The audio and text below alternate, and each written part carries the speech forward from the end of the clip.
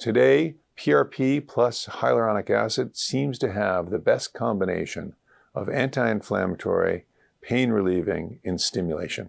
PRP is derived from a patient's own blood, where we draw a little bit of blood, spin it in a centrifuge, which drops the platelets in the centrifuge to a level, and then we can take those platelets and the fluid around them and inject them back into a patient's knee or damaged tissues.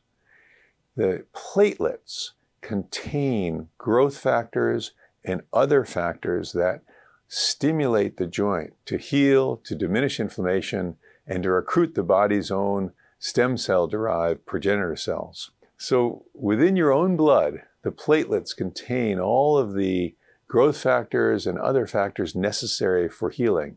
And so we can use those platelets from the patient to stimulate the patient's own healing response. All joints are lubricated by a solution called hyaluronic acid and lubricant. These components produce a lubricity that permits the joint to be 5 times as slick as ice on ice.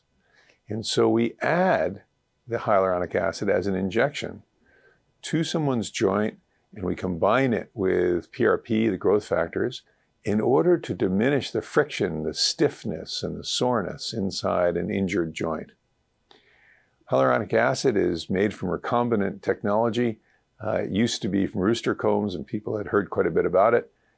It's more effective when added to a PRP-like solution, growth factors, but it provides tremendous relief for patients when injected into a damaged area.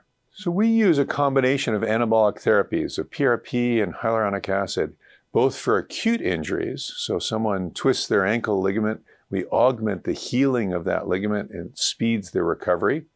But we also use it for arthritic joints, and we use it for stiff joints. So if you had a knee joint surgery with an ACL reconstruction, at 1 month or 2 months or 3 months, you might be struggling a little bit with range of motion. And we find this combination of PRP and hyaluronic acid together, when given as an injection to that damaged area, speeds the healing, shuts down the inflammation, improves the range of motion, and has really been a great therapeutic tool for us to help patients recover faster.